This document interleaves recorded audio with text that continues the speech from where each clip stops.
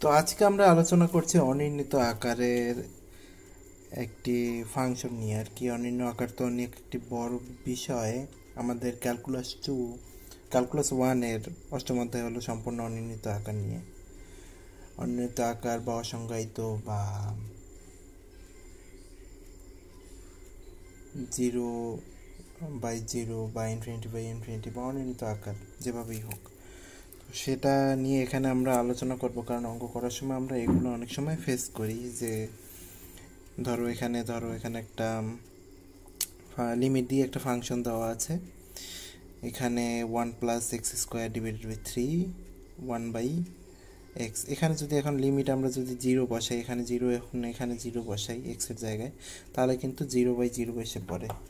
তো সেটা কিন্তু অসংজ্ঞায়িত। তো এরকম আকারে হলে আমরা কিভাবে সমাধান করব বা কিভাবে পরবর্তী স্টেপগুলো আমরা করব, তা সেটা করার জন্য অনির্ণিত আকারে একটা সূত্র আছে। তো এখন আমাদের লিমিট n টেন্ডস টু যদি ইনফিনিটি হয় বা 0 হয় বা যাই হোক, সেটা যদি অনির্ণিত আকার হয়, এখানে 0 বা ইনফিনিটি হয় সব সময়। তো এখানে যদি অনির্ণিত আকার হয়, তাহলে এটা যদি এরকম আকারে থাকে 1+λ divided by n to the power n equals to e to the power lambda by n into n হবে। তো সেটাকে আবার কাটাকাটি করলে ই টু দি পাওয়ার ল্যামডা হবে। তো এখানে মনে রাখতে হবে এরকম আকারে হলে আমরা ই আনবো, অনির্ণিত আকার হলে ই আনবো। ই আনার পরে এখানে এটাকে আমরা পাওয়ারের সাথে গুণ করে দেবো, তারপর কাটাকাটি করলেই আমরা ই টু দি পাওয়ার ল্যামডাটা পেয়ে যাব। তো এরপর আমরা একটা কতগুলো প্রবলেম দেখি। তো limit x tends to 0 1+x² divided by 3 to the power 1 divided by x. তো এখানে আমরা যদি দেখি, এখানে আমরা যদি এটা, তো এখানে যদি আমরা এই এক্সের জায়গায় যদি 0 বসাই এবং এখানে যদি 0 বসাই, তাহলে কিন্তু অনির্ণিত হয়ে যায়। অনির্ণেয় আকার হয়ে গেলে এখন আমরা জানি যে অনির্ণেয় আকারের সূত্র ই to the power lambda N. তো এখানে ল্যামডা এন হলো x² ডিভাইডেড বাই 3, তো এটা হলো ল্যামডা এন, এবং এন হলো যে 1 ডিভাইডেড বাই এক্স। তো এদের যদি আমরা গুণ করে দিই, তাহলে এখান থেকে আমরা পাই x ডিভাইডেড বাই 3। তো এটাই হলো অ্যান্সার। এবং পরবর্তীতে আমরা দেখি একটা মাইনাস নিয়ে এটা কীভাবে করে, limit x tends to 0 1 - x² divided by 6 whole to the power 1/x²।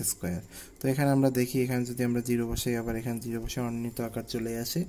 তো অনির্ণেয় আকার যদি চলে আসে, তাহলে আমরা কি করব, এখানে সূত্র মতে এখানে ই to the power lambda N. তো এখানে ল্যামডা এন হলো মাইনাস, তো এটাকে আমাদের পজিটিভ, এখানে তো প্লাস, তো এখানে আমরা ধরবো এখানে ল্যামডা এন হলো -x² ডিভাইডেড বাই 6। তো এখানে -x² divided by 6 into 1/x²। তো x² বাদ দিয়ে দিলাম, এখানে হলো ই টু দি পাওয়ার -1/6। তো এরপরে এটা কিন্তু আমরা লক্ষ্য করো, এটা কিন্তু একটা ইম্পর্টেন্ট অংশ। তো এটাকে একটু ভালোভাবে লক্ষ্য করো। লিমিট n টেন্ডস টু যদি ইনফিনিটি হয়, তো এখানে একটা ফাংশন আছে 1 divided by 1+x² divided by n to the power n divided by 2। আরেকটা আছে 1+t² divided by n to the power 1 divided by to the power 1 to the power half. তো এখানে লক্ষ্য করো, এখানে লিমিটটা কিন্তু দুটোর সাথেই গুণাকারে আছে। তো দুটোর সাথে কিন্তু আলাদা আলাদাভাবে আমরা গুণাকারে লিখতে পারি, তো অত ভেঙে লিখি নেই। তো এখানে যা পরবর্তীতে এখানে দেখো, এখানে লক্ষণ করো, এই যে ফাংশনটা আছে, মানে এখানে যে অংশটুকু আছে, এখানে যদি আমরা limit n tends to infinity বসাই, আবার এখানে যদি n টেন্ডস টু ইনফিনিটি বসাই, তাহলে কিন্তু অনির্ণিত আকার হয়, ইনফিনিটি আসে। তো সেটা কিন্তু অনির্ণিত আকার। তো এখানে আমাদের করতে হবে কি, এখানে আমাদের এই আগের সূত্র ইউজ করতে হবে, ই to the power lambda 1 plus limit n tends to infinity 1 + lambda divided by n to the power n whole to the power n is equal to E to the power lambda n into n। তো এখানে আমাদের lambda n হলো t² divided by n এবং n হলো n divided by 2। তো এদের আমরা গুণ করলাম ই টু দি পাওয়ার দিয়ে, তো হলো t² বাই n। এবং এখানে লক্ষ্য করো, এখানে কিন্তু একটা ইম্পর্টেন্ট জিনিস, সেটা লক্ষ্য করো, এখানে কিন্তু আর অনির্ণিত আকার নাই। এখানে যদি আমরা n এর জায়গায় যদি ইনফিনিটি বসাই, তো উপরে কিন্তু t² আছে আমাদের। তো t²কে বা যে কোনো সংখ্যাকে যদি আমরা ইনফিনিটি দিয়ে ভাগ দেই, তাহলে সেটা খুবই ক্ষুদ্র হয়ে যায়, সেটা একেবারে শূন্যের কাছাকাছি মান হয়ে যায়, যা একেবারেই নগণ্য, যা আমরা 0 ধরতে পারি একেবারে। তো সেহেতু আমরা এটাকে 0 ধরতে পারি, তো এখানে 1 রয়ে গেল, 1 টু দি পাওয়ার হাফ, তো 1 টু দি পাওয়ার হাফ আমরা জানি 1ই। তো এখন এখানে আমাদের আছে কি ই to the power T square divided by 2, তো আমরা জানি 1/টি to the power T square 2, এটা সূচকের নিয়ম অনুসারে আমরা যদি লিখি তাহলে কিন্তু আমরা লিখতে পারি ই টু দি পাওয়ার ইনভার্স, মানে ইনভার্স দিয়ে দিই inverse T square divided by 2। তো এই হলো অনির্ণেয় আকার নিয়ে একটি ক্ষুদ্র আলোচনা। এখান থেকে অঙ্ক করার সময় অনেক ধারণা আমাদের পরিষ্কার হবে।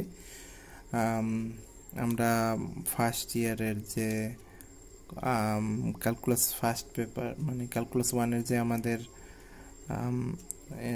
অষ্টম অধ্যায় আছে, সেখানে এটা নিয়ে অনেক আলোচনা করা আছে, অনেক অঙ্ক আছে এটা নিয়ে। এবং আমরা যদি আবার পরিসংখ্যান করি, পরিসংখ্যানে বিভিন্ন জায়গায় কিন্তু বিন্যাস বিভিন্ন জায়গায় কিন্তু এটার প্রয়োগ আছে, তো এই বিষয়টা লক্ষ্য রাখতে হবে। আরও আছে অনেক কিছু।